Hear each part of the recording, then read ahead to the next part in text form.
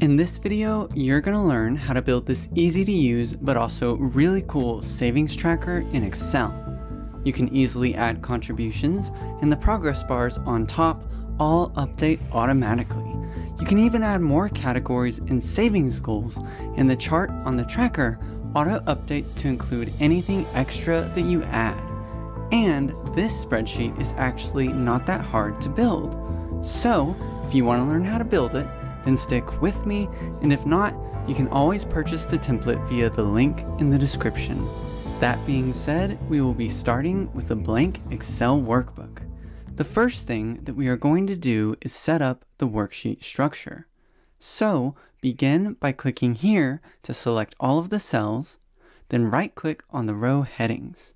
Select row height, and change the height to 20. Next, change the vertical alignment to middle, and the horizontal alignment to left. Then go to View, and uncheck the box next to grid lines. You won't be needing them. Now, with all of the cells still selected, go to Home, then click the down arrow on the Fill Color button, and select More Colors.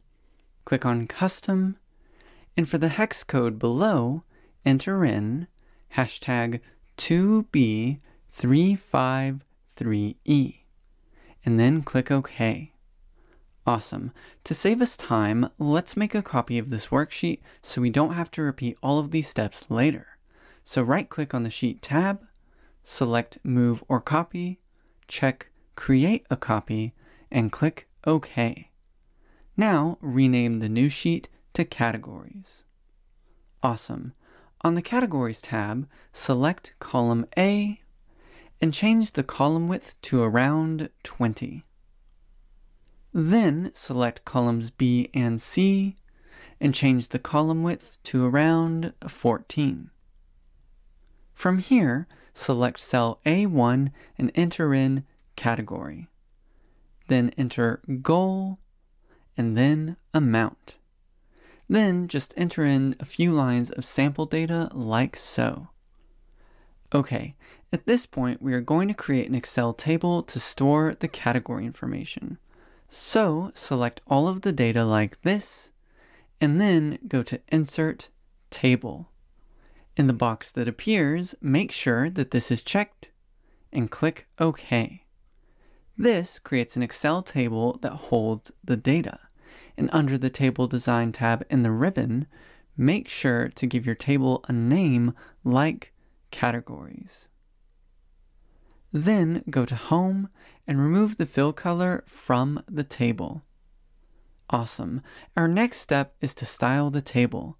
So select any cell in the table, then click on the Table Design tab, and click the down arrow here. Then select New Table Style. You can give the style a name if you want to, and then start by selecting the whole table element, and then click Format. Under the Font tab, select white for the font color, then under the Fill tab, click on More Colors, then under the Custom tab, enter the following hex code, hashtag 394651, and click OK. And OK. Next, select the second row stripe element, and then click Format. Then under the Fill tab, click on More Colors, click on Custom, and enter the hex code, hashtag 435361. Then click OK and OK. Finally, select the header row element and click Format. Click More Colors, click on Custom, and enter the hex code, hashtag 2B353E. Then click OK once. Next, move to the Font tab, and for the color, select More Colors. Then click Custom, and for the hex code, enter hashtag DC56DC. And click OK. Also, change the font style to bold. Finally, move to the Border tab, select this slightly thicker border, And for the color, select that custom pink color. And then click here to apply the border on the bottom. Then click OK, and finally OK. Alright, to apply this style to the table, click on the Table Design tab, then click the down arrow here, and select the custom style.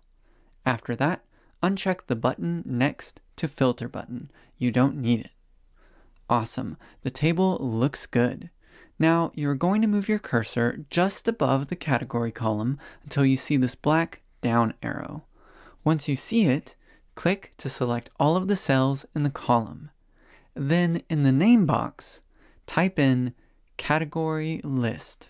Make sure there aren't any spaces in this name, and then press enter.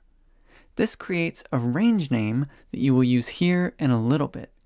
And if you click the down arrow here in the name box, you should see it right here. At this point, we are going to move to the next worksheet, but we will come back to this one here in a little bit.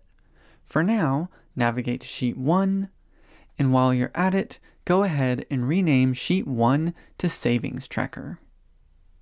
Awesome. Now you're going to create a table that's going to track all of your contributions towards your savings goals. So start by selecting the range B10 through E15 and go to Insert Table. In the box that appears, click OK.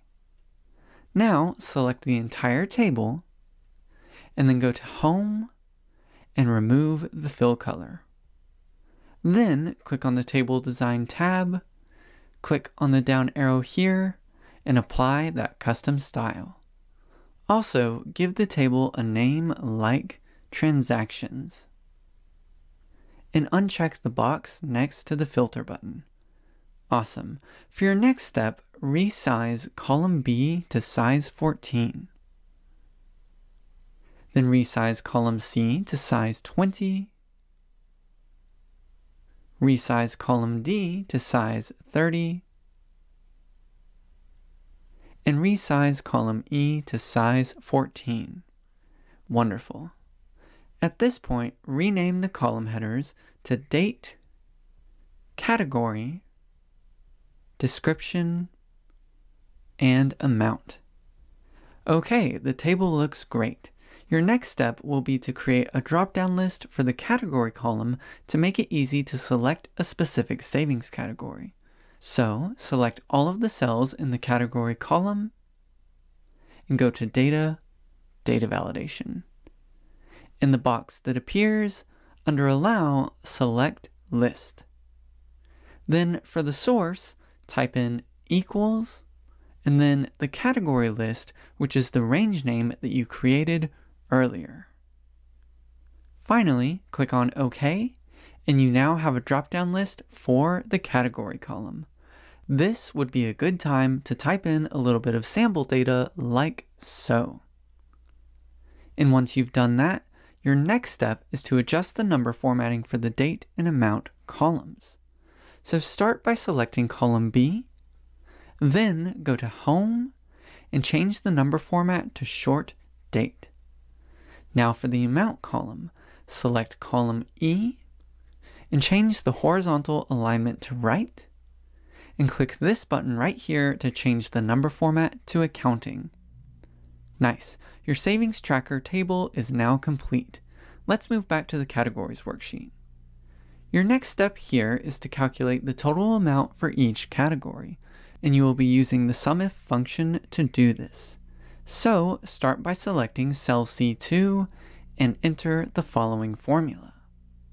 Equals SUMIF function, transactions, which is the table name on the other worksheet, open bracket, category, close bracket, next argument, select the first category in this table, and then next argument, transactions, which is the table name again, open bracket, amount, close bracket, close parentheses, and enter. And just like that, you've got the calculated totals for each category. Now, to make it obvious that these numbers are calculated, select column C and change the font color to the custom pink. Awesome. Your last step on this worksheet is to select columns B and C, change the horizontal alignment to right, and change the number format to accounting. Fantastic. The categories worksheet is now done. All that's left is to create the chart that will go on the savings tracker worksheet. To do so, select any cell in the categories table, and then go to Insert, Bar or Column Chart, 2D Column. Now you need to move this chart over to the other worksheet, so just right-click, Cut, move to the Savings Tracker worksheet, and then right-click and paste. Then just resize the chart so it fits in the space above the table. Okay, now we just need to clean up the chart to make it look all fancy. Start by selecting the chart, click on the plus here, and then uncheck Chart Title, Grid Lines, and Legend. Next, click on Format in the ribbon, and change the Shape Fill to No Fill, and also change the Shape Outline to No Outline. Your next step is to select the Y-axis values. Then, under the Home tab, change the font size to 12 and the font color to light gray. Then select the X-axis values, increase the font size to 12, and change the color to light gray. Okay, your next step is to right-click on the Y-axis values again and select Format Axis. Click on the bars icon here, and under Number, change the decimal places to 0. Next, click the down arrow here and select Horizontal Axis. Click on the paint bucket icon, and under Line, select No Line. Awesome. Now for the bars. Right-click on the chart and select Change Chart Type. Then select Combo on the bottom, and make sure that both of these are set to Clustered Column. Then check this box for the Amount series, and click OK. Now this next step is important. Select the axis values on the right, and press Delete on your keyboard. Okay, good. Now we just need to make the bars look nice. Back in the panel on the right, click the down arrow here, and select the Goal Series. Under Fill, select No Fill, then under Border, select Solid Line, and change the width to 1. And for the color, select the custom pink color. Next, click on the Data Bars icon, change the series overlap to 0, and the gap width to 75%. Then go ahead and click the down arrow here and select the Amount series. Change the series overlap to 0 and the gap width to 75%. Then click on the paint bucket icon, and under Fill, select Solid Fill, and for the color, select the custom pink color. Then under Border, select No Line. You can now close the panel on the right, and you are done with your savings tracker in Excel. Thank you for sticking with me throughout this build, and be sure to like this video if you had fun. Subscribe if you learned something new, and until next time, I will see you in the next Spreadsheet Life video.